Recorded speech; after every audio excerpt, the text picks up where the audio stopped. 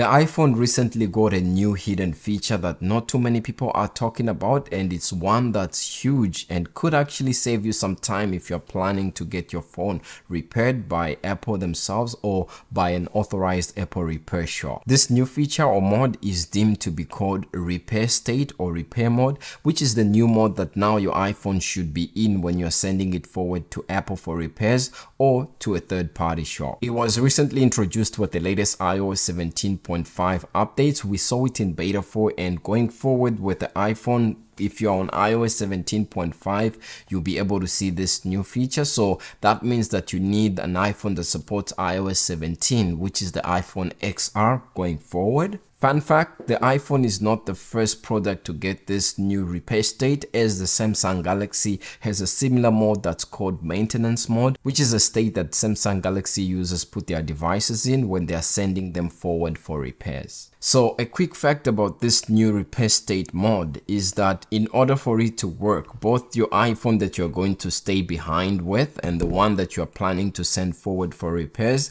need to be on the latest iOS 17.5 version. Otherwise, this is not going to work, because this new feature came out with iOS 17.5 beta 4 going forward. And even though I'm not on the latest or final version of iOS 17.5, you can see if I do go to the about and version, I'm still on a beta version of iOS 17.5. So the way you find this repair state on your device, if you open up your Apple applications and then you open up Find My and go to your device menu right there, you can see this iPhone 13 that I have right here. If I swipe to the left on it, I have the option to delete it. If I click delete, because it's signed into my Apple ID and so on, it says cannot remove iPhone. However, it gives me the option to prepare this iPhone for repairs. And you notice it says this iPhone is linked to your Apple ID and cannot be removed while it's online, but you can still prepare it for repair.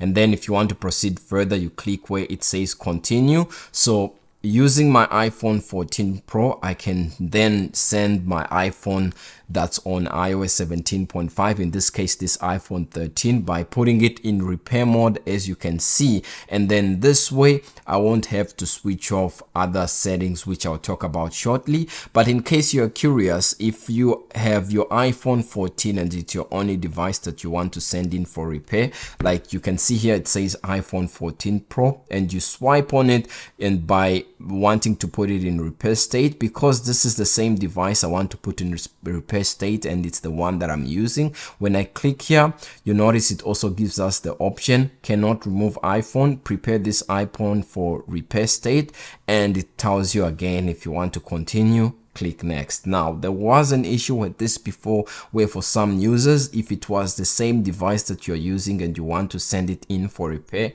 it was not working for certain users in different countries. But as of now, at least in US and Canada, this issue seems to have been resolved. This is kind of a huge deal for iPhone users, and it's a first of its kind, because if you've taken your iPhone for repairs to the Apple Store before, one, they required you to turn off Find My in your settings of your device. So that's pretty easy to do. If you know your iCloud ID and password, you can always turn off your Find My. However, due to the newly updated security feature of stolen device protection on the iPhone users in unfamiliar location like Apple stores or third-party repair shops usually found themselves stranded or having to wait for that 1 hour period to expire in order to disable these settings such as passcode and your Apple ID and Find My. So you would end up losing that window, because Apple or repair shops usually give you a window in which you are supposed to check in. But now with this new repair state or maintenance state that's available on the iPhone, you can now be able to not worry about this, because as long as you unlock your device and go to Find My and go to devices, you can always click on the device that you want to send in for repairs, and you can now put it in repair state. This means that Apple technicians will be able to confirm that the device or iPhone you're trying to send in for repairs belong to you by not having to turn off Find My, which is a good thing. And because of the newly updated stolen device protection, you won't have to worry about being in an unfamiliar location. Now, this new feature has an unfortunate thing because it's only available on the iPhone at the time I'm recording this video. So hopefully with time we'll get to see it on other Apple products like the Mac and iPad, or hopefully with the Apple Watch pretty soon as well. Some interesting facts and questions I've seen on different forums and people posing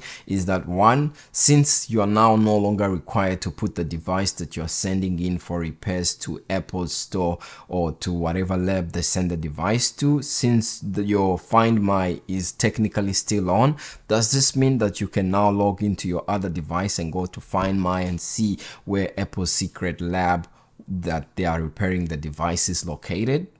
Never know. This happens to a lot of iPhone users where they send their device in, they turn off Find My, however they forget to turn off their passcodes or to a certain security application. So we've seen this before where the repair technician unfortunately has to reach out to the end user to ask for their passcode or password in some cases for specific functions. So hopefully with this new repair state, that will be a practice that Apple or any Apple authorized third-party dealer will not have to do anymore. A question I've seen posed online is that since technically, your device will be unlocked and it's in this repair state, will Apple technicians be able to go in and see how many Apple products or devices that you have, like how many iPads, how many iPhones, or how many Apple Watch or MacBooks, or in general how many Apple devices a person has when they put this new iPhone in repair state and send it forward to Apple for repairs. If you don't stay close to an Apple store or an authorized Apple repair shop, and when you want to get your iPhone repaired, you usually have to use a carrier like FedEx or Pureda, Canada Post, or whatever, before sending your device in, you have to obviously disable your Find My and some passcodes. So now with this repair state, since that won't be a practice that's required because you can always just put your iPhone in repair state, but you still be able to use your Find My and your passcodes, would this be a step in the positive direction to discourage those people that usually store iPhones from packets which they knew didn't have a passcode on Apple ID while being sent forward for repairs? Hopefully, and that will be a positive thing or a positive outcome. Also, since this is something that we don't technically see often from Apple doing, which is giving the end user the right to repair their device, it's something that they are slowly working into, and I feel like, by doing this, it's a step in the positive direction, and it's one of the many changes. Like, they now have a website that you can buy parts for, and now you can put your iPhone in repair states using a simple method.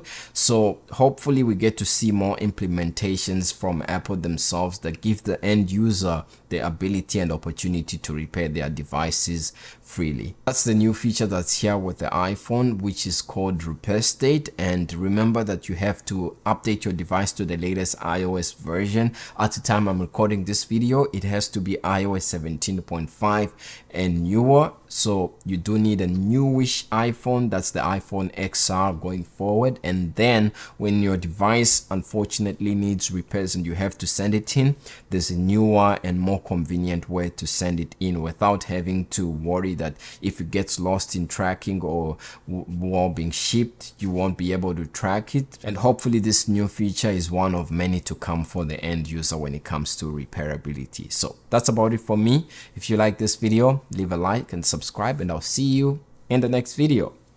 Peace.